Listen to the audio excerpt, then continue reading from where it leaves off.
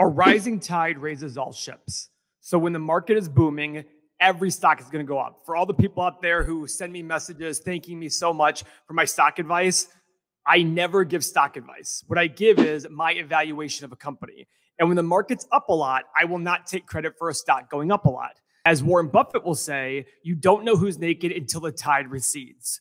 So just like in 2000, the dot-com bubble, I'm asking you to look at stocks and investments like a relationship. And it's not just about where's the euphoria and excitement, but where is the we get along. The we get along is where's the cash flow. The hype is the euphoria and excitement of getting married and all that stuff. And nobody can do any wrong. That doesn't last forever. But the companies that last forever are the relationships that last forever. The ones that have cash flow, the ones that get along well. A rising tide will raise all ships, and you won't know who's naked until the tide recedes. The tide receding is a bear market. And once a bear market happens, a bad one, there will be a time when people say, well, it was so obvious ARK investment wasn't going to work out. It was so obvious Tesla was overpriced. I mean, they only sold 500,000 cars and they're worth $800 billion. It's really obvious they went and lost 90% of their value, 95% of their value. Well, I'm saying it now. Not many people are saying it. So if it was so obvious, why isn't everybody saying it? That's what I heard in the 2000 dot-com bust. That's what I heard in 06 and 07 about the real estate bust. The short run, stocks are a voting machine. In the long run, they're a weighing machine. History has shown that IPOs don't do well over long periods of time. Could it pop next week? Absolutely, it could pop. First day it could pop. It could go up 100%. It could go up. I don't know what it's going to do. My point is, what's the company about? How do they generate cash flow? And what's the future of that cash flow going to look like? Because every single investment is about the present value of all future cash flows. In just terms of IPOs, Paul, there are some other popular IPOs I'd love to maybe look at. This was an IPO last year. Obviously, it had a tremendous initial run, and it's backed down. A lot of people lost a lot of money. Can you pull up the Everything Money software? Or you're sure? Okay, you're on Y charts. So guys, it went public. It is up a lot. Still went public. Since it went public, look how high it got, guys. This is $39 a share, $38.17. It's all the way down to $23.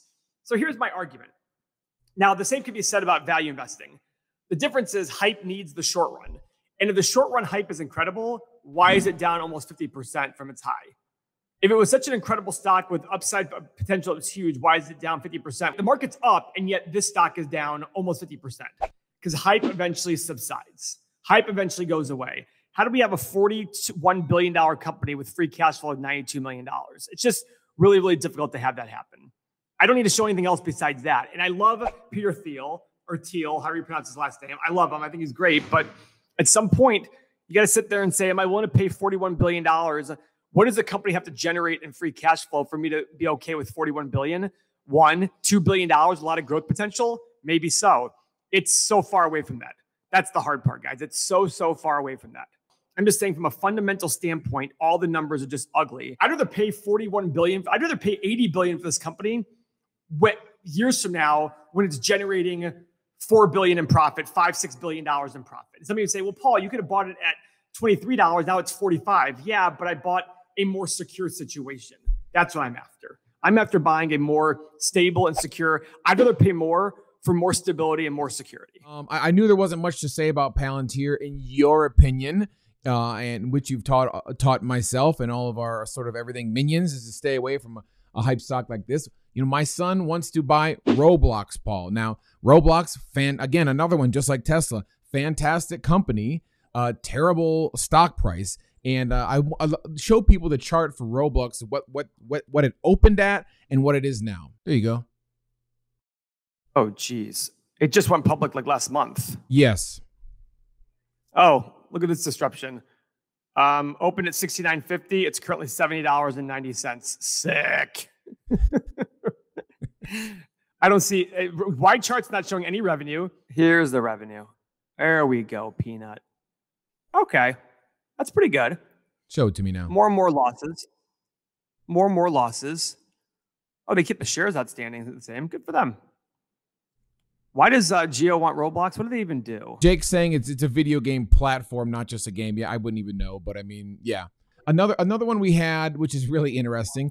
If you pull up the charts for Snowflake, this was another IPO that came out last year. Pretty interesting. We've done a video on Snowflake before, and look at this, Paul. Oh my God, look at this chart. The first price we have is September 16th at 254, and now it's at 233. It got as high as 387, and now it's 233. So it's lower than when it went public. Now that's not the IPO price. That's the first price that hit the market. So it probably was IPO'd at a different price. Remember, people, unless you have a lot of money and your bank loves you, you're not getting IPO price. You're getting the first market price. The first market price here was 254, and now it's at $234. So it's down $20, about 10%. Since it about 8% since it went public. That's sick. There's not much revenue to go off of. I don't see a comparison for years. They've lost a lot of money. The revenue here is 510 million, lost 539. I mean, what is there to really discuss? Why don't you pull up DoorDash, Paul? I want you to get a look at DoorDash. DoorDash, when I came out, went public last year with the IPO. All right, another one.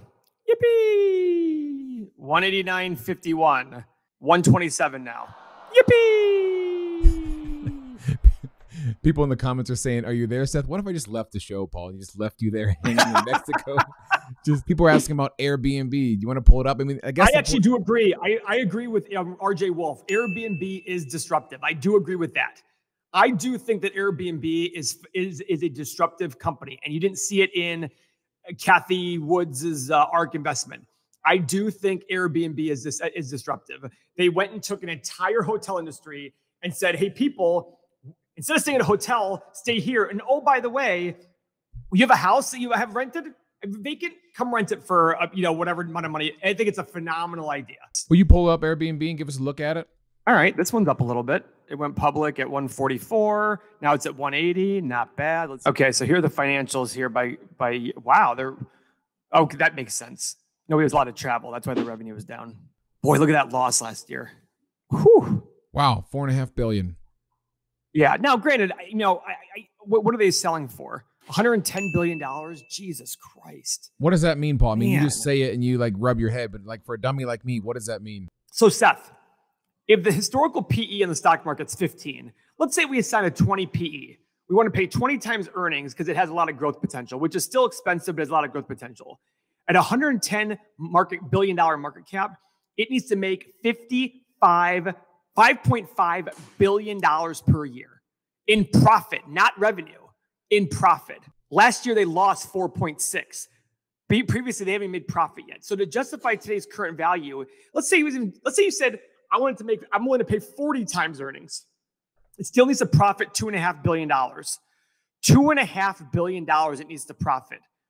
And let's say the bottom line margin, which would be, let's say 20%, which is very high. That means it needs to have $12.5 billion in revenue to justify its price, assuming a lot of things. These are all very, very high value. And don't forget, guys, cities, just like Uber, cities are now banning Airbnbs. My neighborhood in Mexico, they ban Airbnb rentals. They don't let you rent now for short term.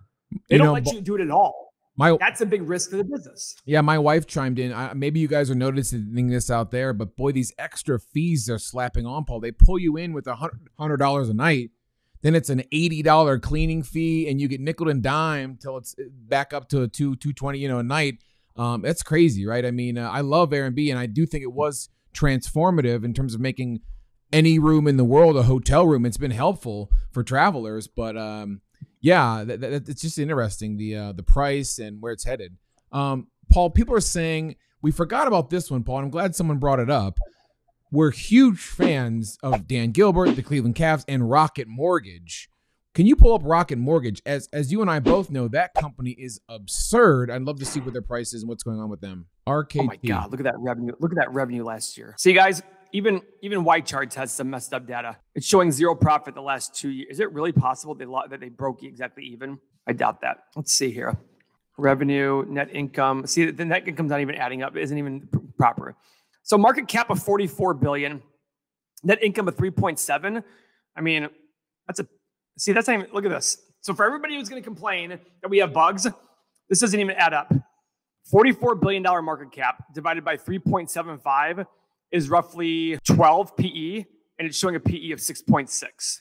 All right, so either way, guys, Rocket Mortgage did a smart thing by going public during one of the most hyped times for mortgages.